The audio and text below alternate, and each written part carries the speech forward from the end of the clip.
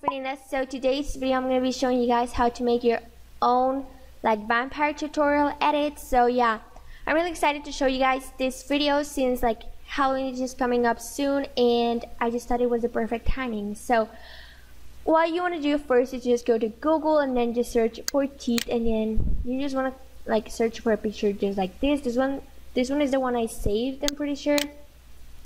But you want to make sure you save one that is useful. Like you don't want to choose this one because it won't work, or like this one. So you want to choose one that really works. So I just recommend this one. This is the one I chose. So once you save that, you want to go over to Photoshop and then File, Open, and then just open your teeth image. So once you're done with that, you want to click Ctrl J so you can duplicate your layer, and then the first one you want to click and then just put before, then OK, then double click and to the next one and then just put after. So then once you're done with that, you want to click on the after layer and then click on the zoom one, and then so it can be easier to use just edit. So then you want to go to this and then you want to right click and then just click on magnetic lasso tool, and then you want to start just basically like dotting everything just like so.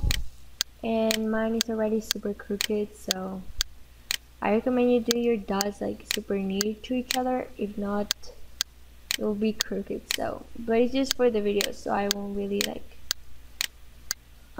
care about that. So then you want to click enter once you're done with that, so it doesn't move and you don't have some problems. So then once you're done with that, you want to click on, you want to right click and then layer via copy, and then you want to click Ctrl T, and then you want to right click and then warp, and just basically drag it down just like so.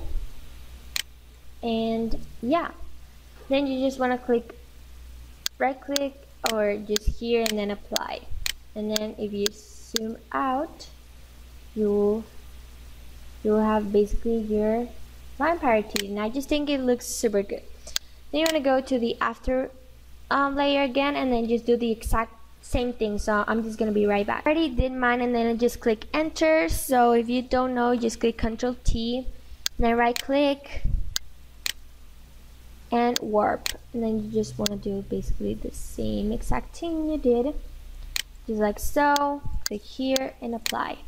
I'm gonna go here and then just zoom out, and yeah, so just Ctrl D if that happens. Okay, so I really like how this looks, and I hope you guys enjoyed it and this helped. And yeah, if this video helped, just give it a thumbs up, add it to your favorites, subscribe if you aren't already, comment down below any requests, and I'll see you guys next time. Bye.